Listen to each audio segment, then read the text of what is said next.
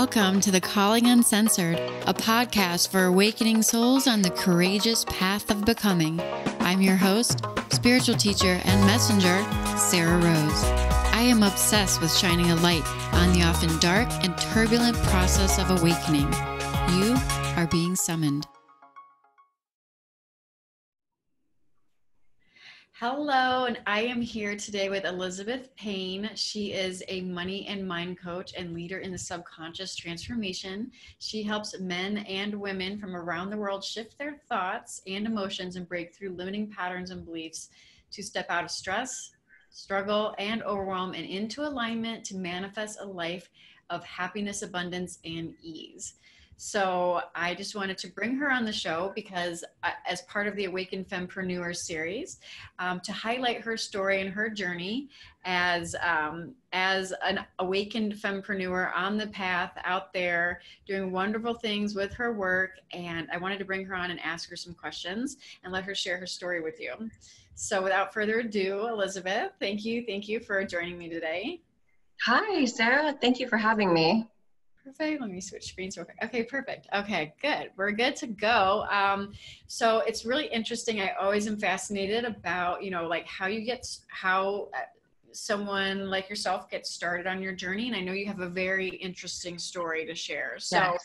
Why don't you just intuitively go to wherever you feel drawn and let our audience know a little bit about your background. Great. I would love to.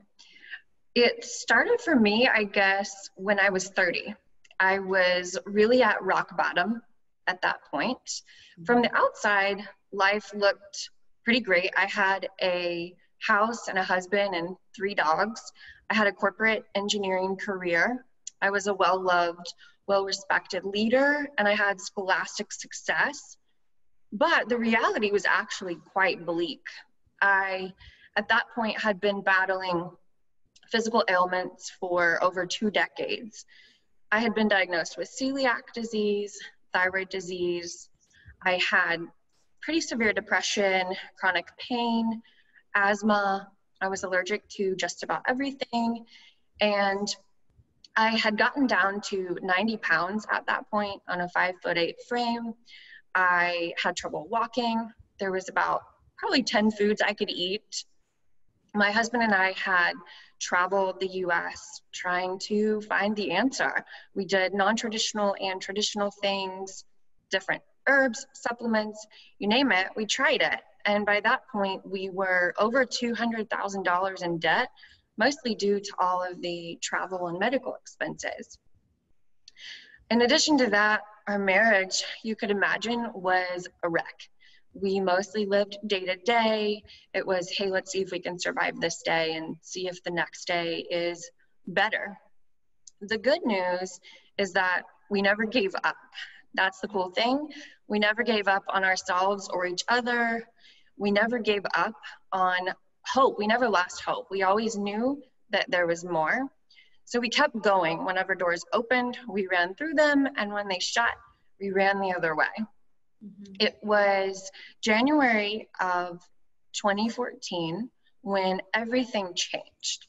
I was introduced to EFT, which some people call tapping, and I met an EFT practitioner. It was at that moment, Sarah, that I finally, after over 30 years, stepped into my power to create my own life. I stepped into my power to live abundant and free. And I stepped into my power to let go of my past and start to write my own story. Mm-hmm. So in February of that year, I started meeting with the practitioner for an hour every week. And we cleared and cleared and cleared. And eventually, pun intended, everything became clear to me after all of those years. I was a super smart, very intuitive child, and I cared deeply. I still do, and I always did whenever I was little. But I wanted everyone in my life to be happy, and I absorbed all of their problems very profoundly. And that was at a very young age. So the physical ailments started quite young and continued to pile. And as the emotions and the stress piled, everything got worse and worse until that moment. Mm-hmm. So I worked with her for a year, and it was quite miraculous. I saw pretty much an immediate turnaround. I mean, for 2 decades, not a lot had worked and things had just gotten progressively worse.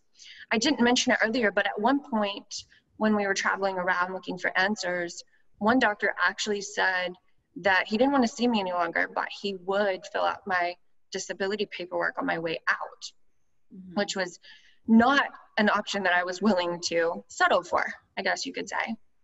So after working with her for a year, we found a lot of stability, and I guess you could say the curtains in front of our eyes really started to part, and we could, for the first time in my life, I was experiencing freedom and joy and, you know, almost bliss. So I Mm-hmm. think a lot of people would have stopped at that point, but I've always been one to go all in and really just be fully turned up, right? Just fully live my life. So Mm-hmm. I thought, I'll try the same tools and the same path that I just took from my physical ailments and see if I can make things happen in all other parts of my life. So jumped into that and started studying quantum physics and metaphysics and yoga, lots of meditating and visioning, and kept going with that until I find myself here now, 5.5 years later, and I've had a few people say to me that I transform, which is kind of a funny way of just saying that I'm living 2 different lives, you could say. Mm-hmm. So I actually had complete physical healing. So after all of the 2 decades of ailments, complete physical healing, I had trouble walking in the beginning, and now I do yoga 4 times a week. I actually this year hired a personal trainer. I always wanted to lift weights, but never thought it was in the cards for me. And it's so fun. I'm really enjoying it. I, after 20 years, learned to ride a bike again, and we're doing that every week. And my marriage is healed. It's better than anything I could have imagined. I can actually eat anything and everything, which that was really cool to introduce whatever I wanted again after not being able to eat it for a long time. Mm-hmm. Our finances, we used the same tools and process on our money mindset and our finances and completely turned that around to now we're just wildly abundant and free, which is amazing. So yeah, 5.5 years later, complete transformation. Wow, that's an amazing story. So I have Yeah, so many little questions for you. So good. you first started tapping on EFT, like what kind of things did you start tapping on? So initially, I mean, so with EFT, it's really powerful, and I still use it to this day. I actually never stopped using it. I mean, it's great for big and small things. Of course, for me at that point, there was a lot of constriction piled up. So Mm-hmm. the practitioner had to take things in layers. Yeah. The layers had just weighed me down. Mm-hmm. So we started with whatever was feeling the worst in that moment. So Yeah. I let my intuition guide me, and we just started working through the layers. The great thing with EFT is that there's something called table legs, where you could imagine a table with 40 legs. That would be a huge table, but let's say it had 40 legs. Mm-hmm. If you knock down 1 or 2 legs, it's not going to fall. The table will stay. But if you knock down 10, it's likely the whole thing will just fall. Mm-hmm. And EFT is that way, and that you get started on some of the layers, and at first it's like, well, we keep going, but you get enough of them, the whole thing will fall. Yes, that's amazing. I have had some great success myself using EFT at the very beginning when I started out, and I with even like stored emotions, but then even like physical pain. And Yes. I released some shoulder pain like instantaneous using EFT. Yeah. So Yeah. that's really amazing. That's a great tool. I love that all of these tools exist. That's like a little toolbox. But Mhm. how does that relate to like the inner work though? I've always known it to be like when we were searching outside of ourselves for these tools, like there's still like a level of like inner accountability and inner work that has to accompany this process. Because I do see some people like grasping at certain things as if they're putting their power into something else to heal themselves. And I know for my story is very similar with the gut health and the leaky gut and the not food allergies and not being able to eat anything and all of those things. And it was like I was putting a lot of emphasis in other things to heal myself, even though they were more like naturopathic and unconventional. And it wasn't until I really started to do a lot of the emotional healing and taking full accountability for the inner work that needed to be done, that those things now supplement, but they couldn't replace like the inner work. They sort of just like help. They're supplements, right? How do you feel about that? Totally resonate with that. So that month in 2014, when I found EFT, we had completely left the traditional path after, trying all of those specialists and options for a long time. And then we went the non-traditional, like you said, naturopathic. My husband actually, bless his heart, would measure out powdered herbs, like all different ones that I was on. So every day I would have these different piles of powdered herbs. It was pretty much a full-time job. I mean, you probably know what I mean. And with EFT, it was because meditation and mindfulness is very popular right now. And it is great to slow down and get quiet and tune in. But with EFT, it forced me to really take a look, like you said, at how am I creating this? How am I actually creating this crazy, horrible situation that's in front of me? And what's truly going on inside? Because we get so busy living life and trying to fix something that we don't slow down and actually say, okay, what's actually going on? Yeah. So at some point, when did you start to realize that you were that everything that you've gone through? Tell me now, looking back at what you've gone through, like how do you feel about everything that you've gone through? Like, what's your take on your story? Oh, wow. Sometimes I'm so far away from that moment that it feels surreal. Like it feels like I'm living two lives, if that makes sense. But I can see along the journey every step where doors were opening and doors were closing, and I was so guided, just crystal clear guidance, even in those absolute worst moments, just crystal clear guidance, even in those rock bottom moments. And to be able to see all along, I knew that I was being guided to something bigger and something more, to where I would be able to serve others and inspire people with my journey.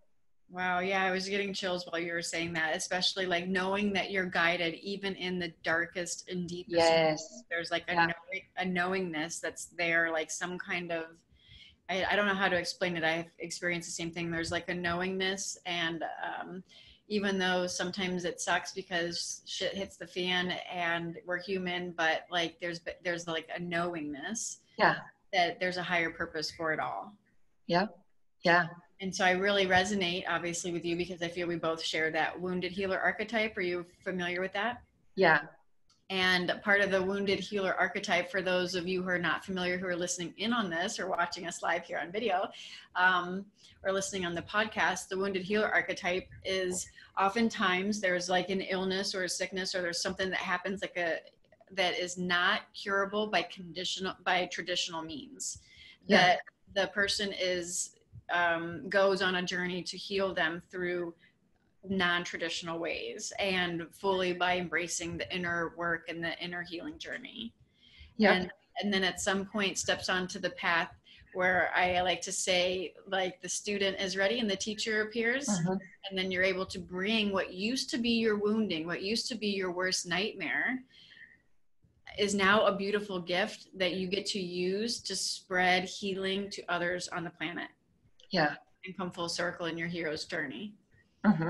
So tell us a little bit about that, when you realized that you wanted to take this into, for everybody that's listening in that maybe wants to pursue their, passion purpose and turn it in, their calling, basically. That's why I call it the calling uncensored, right? It's Mm-hmm. literally like a calling, like you're being summoned forward. There's always been a knowingness, but like stepping onto that path of being of service.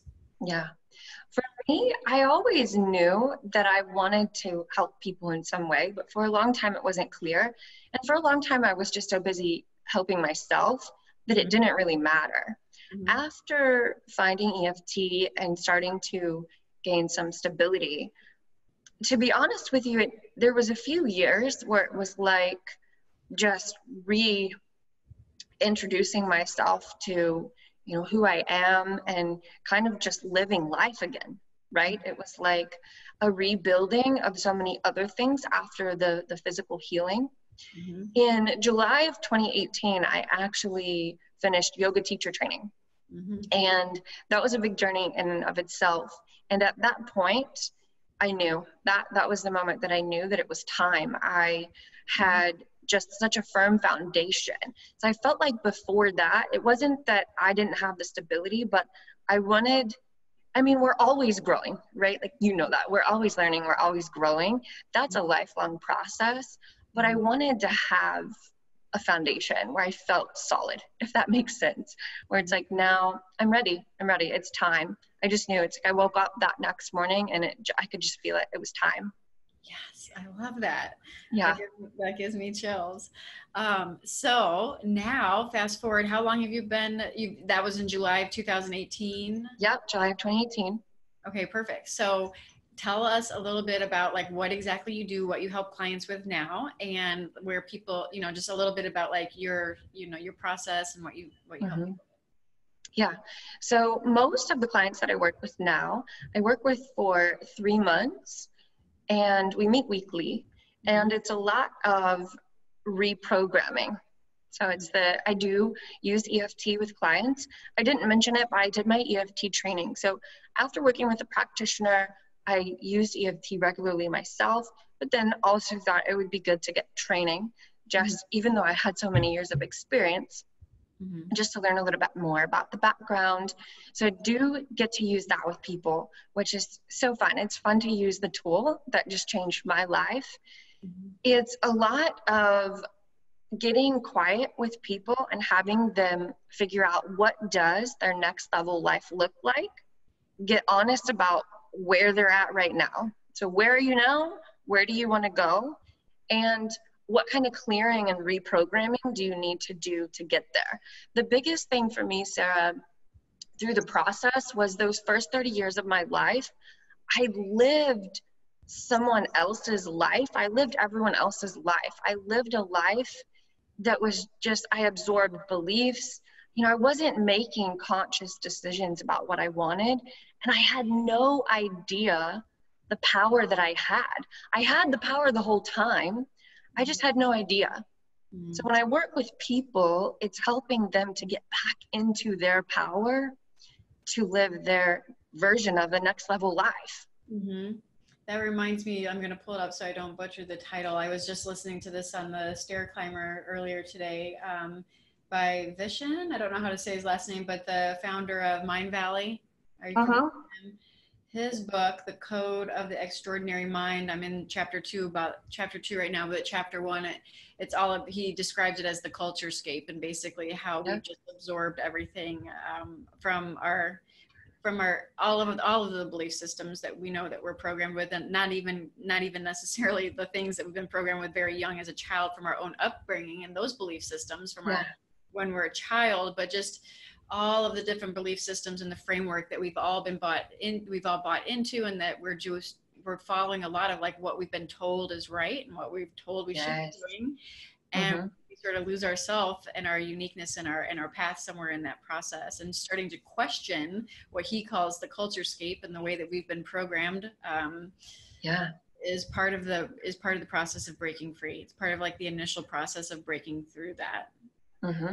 Yeah, it's exactly. Yeah, and life is meant to be fun. I didn't know that for that whole time, right? And now I realize, we hit bumps, we hit roadblocks, we go through things, like you said, but truly, there's so much fun to be had in this life.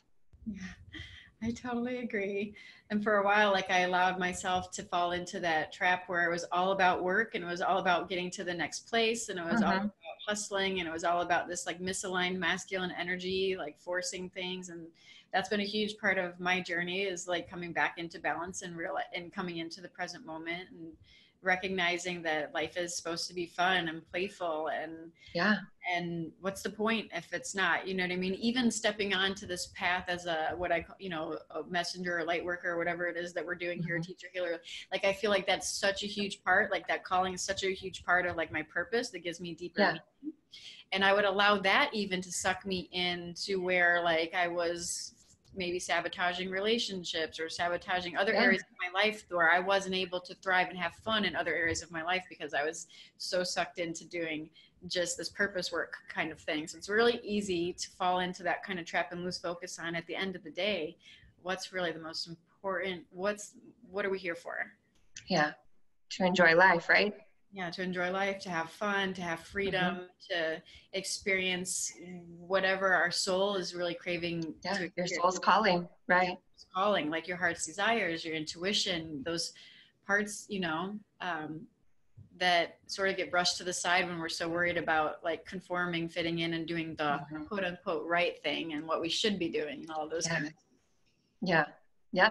And I help a lot of people that are, you could say, I don't know if I like the word, but you know what I mean, overachievers, because that was me. Like I had so much scholastic and corporate success, but it's quite insane because emotionally, Mm-hmm. it was just a mess. Yeah. So thank you so much for your story because this is amazing. And I just, yeah, I want to make sure we have time for you to describe or give out your URLs and if you have any free Sure. trainings or options or anything like that and your social media where people can find you. Yeah. Okay, let's do it.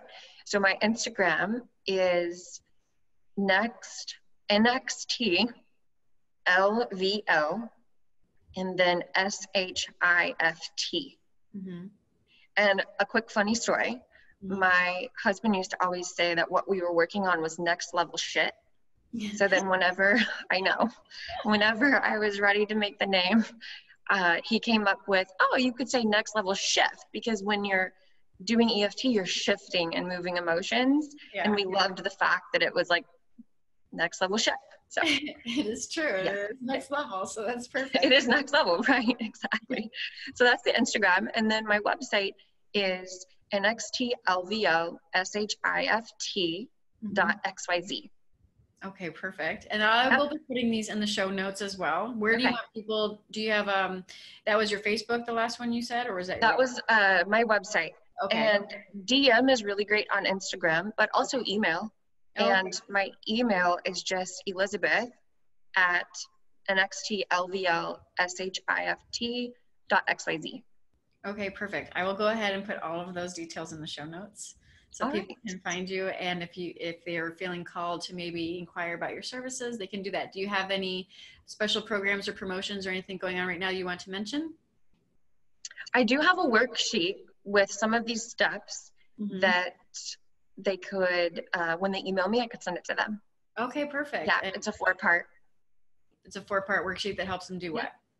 It helps with tuning in to where you're at now, envisioning where you want to go, identifying what's in the way, and then rewiring the brain. Perfect. All right, you guys, you heard it. Thank you so much for tuning in with me today and sharing your story, your amazing transformation, and all the beautiful work that you're doing in the world today. Thank you so much, Sarah. Thank you. Talk to you soon. Yeah, bye. Bye. If you got value from this episode, please subscribe so you don't miss a thing. And I'd love it if you leave me a review on iTunes.